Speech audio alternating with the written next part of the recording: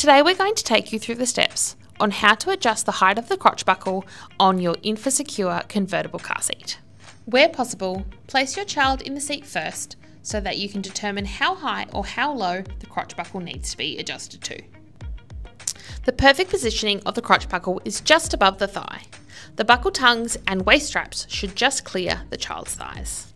Many of the models in our range feature an adjustable crotch buckle. Adjusting the height of the crotch buckle is important to ensure that you have a perfect fit of the harness every time. The first step is to take the crotch buckle pad and the seat insert out of the seat. This makes it much easier to access the area we're going to need to adjust the height of the crotch buckle.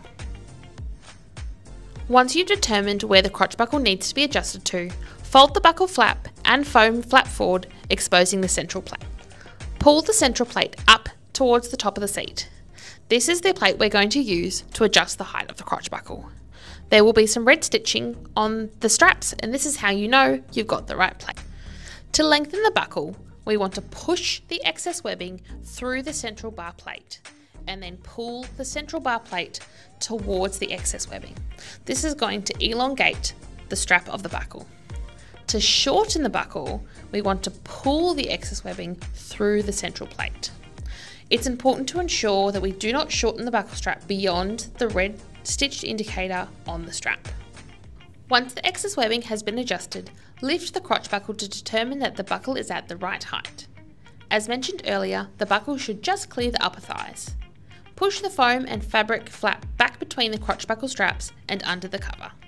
If supplied, now it's time to put your insert and your crotch buckle pad back into the seat. Once complete, place your child back into the seat and engage the harness tongues into the crotch buckle. Tighten the straps as if you were ready for a drive and ensure one last time that the crotch buckle is now at the right height.